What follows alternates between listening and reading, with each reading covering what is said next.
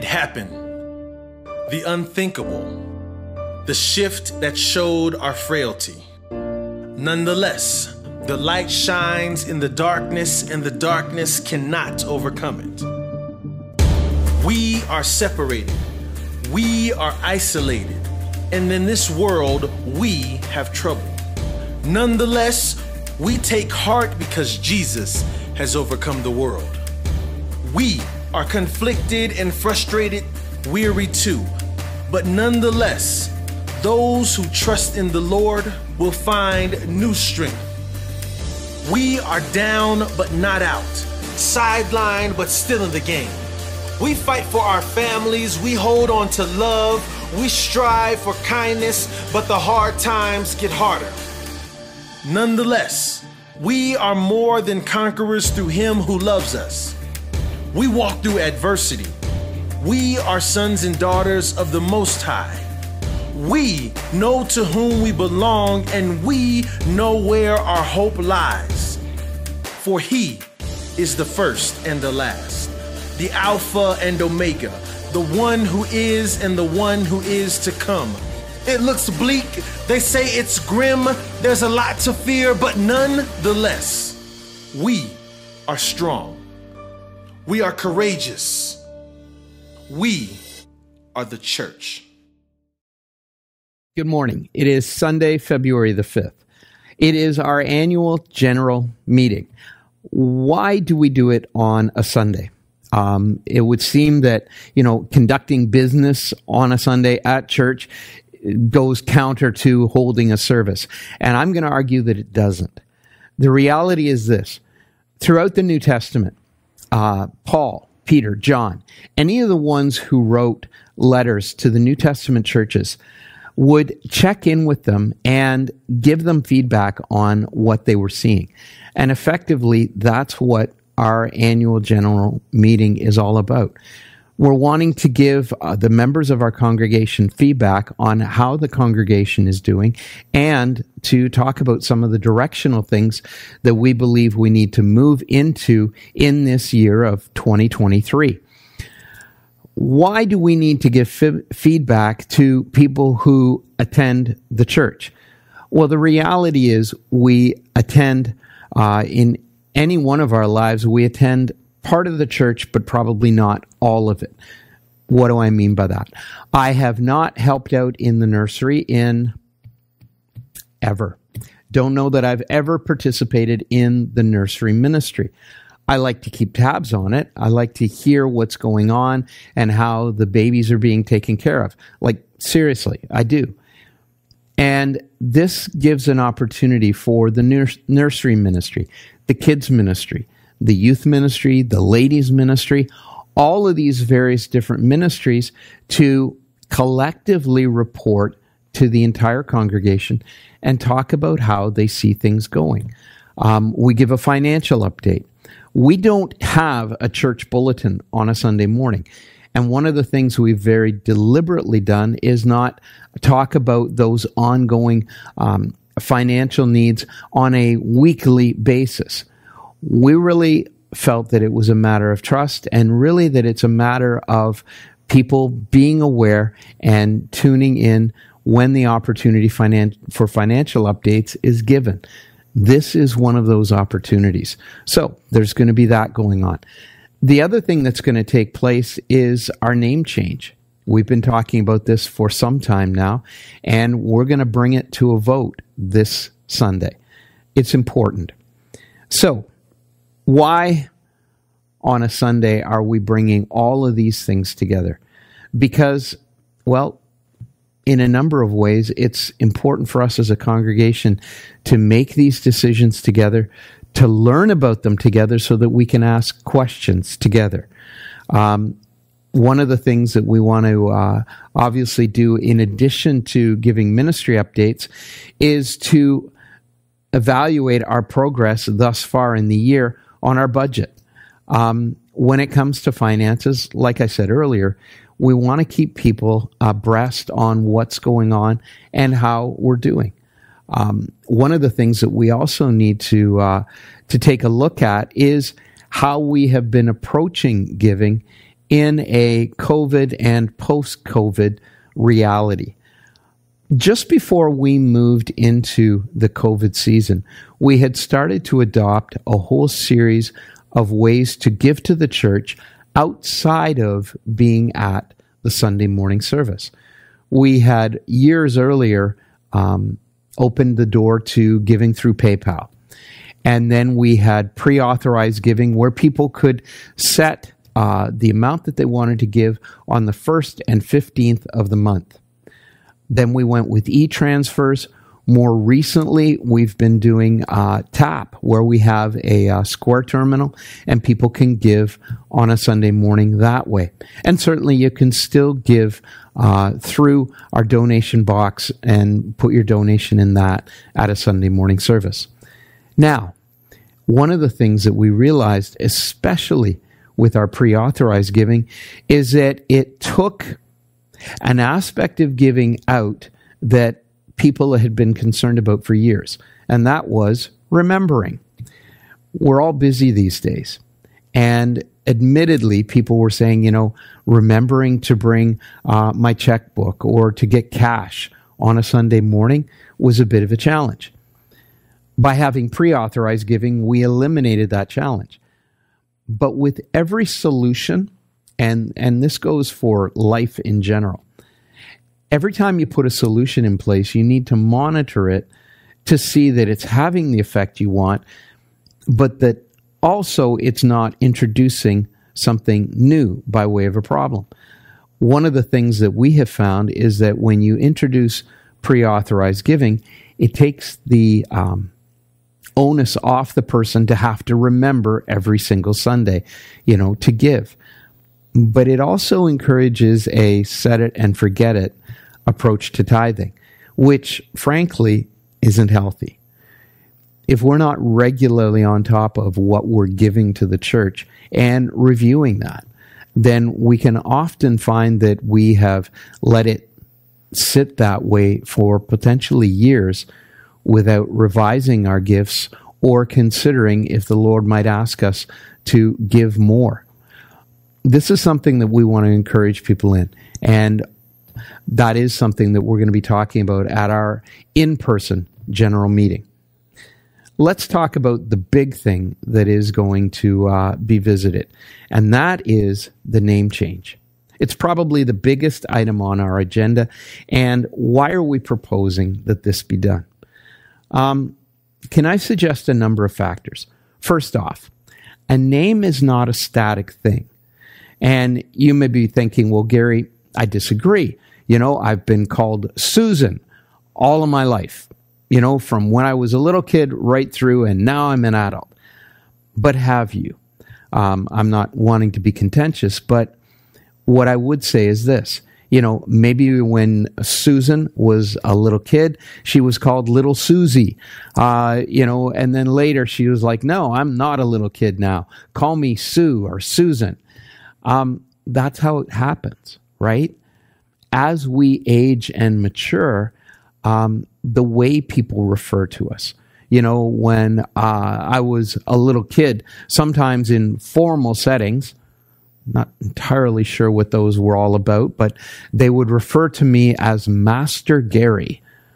Master. Really? Yeah. It was a younger form of Mr. And then as I aged, I found that people would refer to me as Mr. Gary or, Pastor Gary or whatever. Lately, I've had people calling me Sir. I think that has something to do with the gray hair. It's a little disconcerting. At any rate, the point I think you can see, names are not a static thing. And that has to be also true for the church. Are we adequately represented by the name Port Elgin Missionary Church? Years ago, Port Elgin and Southampton and the Saugeen Township merged to be the municipality of Saugeen Shores. And to be fair, we have people who attend our congregation from each one of, and in addition to those, other municipalities and regions. So the name Port Elgin really doesn't reflect an accurate picture of who we are. Another thing that is true is this. When the name missionary was adopted, and by our denomination it was adopted back in the 40s, it was done so out of a reflection, a desire to identify that missions was a big, important part of who we were. That is still true. However, what we've come to realize is that in our society, the term missionary often carries with it now nuances of colonialism. And that's unfortunate. Again, did it represent what I was familiar with as missions growing up? No. Certainly there was an effort to preach the gospel and to talk about Jesus Christ. But in my experience, a lot of our missionaries were doctors and nurses. They were very much interested in the whole person. And so, again, for me, the name missionary didn't carry a negative connotation. But not everybody has my experience. And we're recognizing that it's time to adjust that and to have a name that reflects who we want to be. So who do we want to be? It is very accurate to say that we want to be known as a community of individuals who follow Jesus Christ, for whom Christ is our Lord and Savior. So the idea of being a community together is a very strong identity for us. The other piece of that is this. We not only want to be a community together of Christ followers, we want to be seen as being there for our community, the community of Saugeen Shores.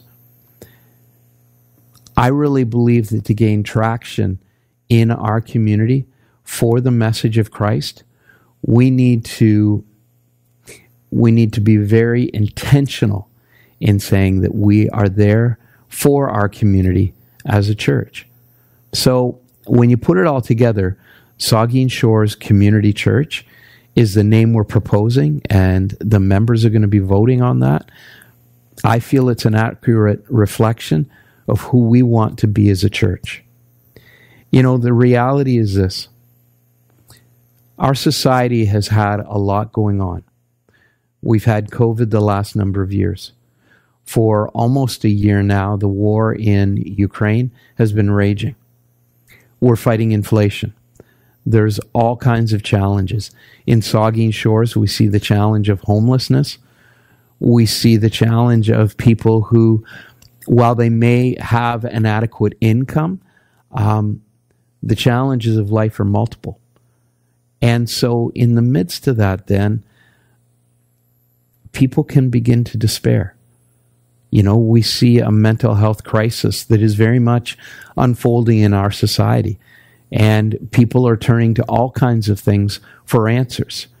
You know, we see a strong uptick in drug usage, alcohol abuse, all of those kinds of things. So in the midst of a lot of things not being ideal in our society, you know, the question begins to ask, you know, where is there some good news? Where is there something to be hopeful about? And, you know, it reminds me of one of my favorite verses in Scripture. I absolutely love it because it represents the hopelessness that is found in everyday life outside of a vital relationship with God. And the author of Psalm 4 was David. In David's day, there were lots of challenges. I mean, let's face it, giants, good night. You know, at least in all of the things, and you know, some of you are saying, don't say it, Gary. I mean, we don't have giants out there roaming around, but we do have giant problems. But in the midst of all of the things that David was encountering before he was king and after he was king, you know, he was seeing all kinds of things in the world that were obvious situations of need. And I love how he ties that all together in Psalm 4 and verse 6. He says, many are asking, who can show us any good? Could somebody please give us something to be hopeful in? I love how he says it. He says, Lord, let the light of your face, O Lord, shine on us. Wow. That's pretty bold. Many are saying, it's a mess out there. Who can show us anything good? And David says, put the spotlight on us, Lord. If they're looking for something good, let the light of your face shine on us. And let us represent your goodness in our world. Whew. That's bold. But it's also something to say, wow. The church, when it really is the bride of Christ, when it really is the representation of what Christ wants it to be, it is the answer for our world. There's no question. So there it is. Do we change our name? I'm trusting that we will. I believe it's the right step to take. And this coming Sunday, we're going to address that head on. We want to gain traction in our community. We want to have the Lord shine his spotlight on us and say, there's some good. That's something to live up to. And that's the challenge we have to embrace. The fact is, whether we deal with it in as stark a term as that, this idea of, Lord, put your spotlight on us. We want to be those. Whether we come right out and say that or not, the reality is the spotlight should be on us. We are claiming to worship the Lord, our Savior, Jesus. We believe that he is the answer for the world. So, like the old chorus in Sunday school, that we sang, it needs to be our heart message again. This little light of mine, I'm going to let it shine. We have to. Our world needs it. We're going to talk about some other things as well. Our building is starting to show that the renovation that was completed in 2006, some of those elements are showing some wear and tear, not the least of which is our carpet. We have had thousands and thousands of people through our doors since 2006. The carpet is showing its age. We have light fixtures that need to be switched over to more energy efficient LEDs. These are all of the things that we're going to be talking about. We want to be a congregation that makes a difference in our world on every front. And as the Lord helps us, as he shines his light on us, we will endeavor to do that.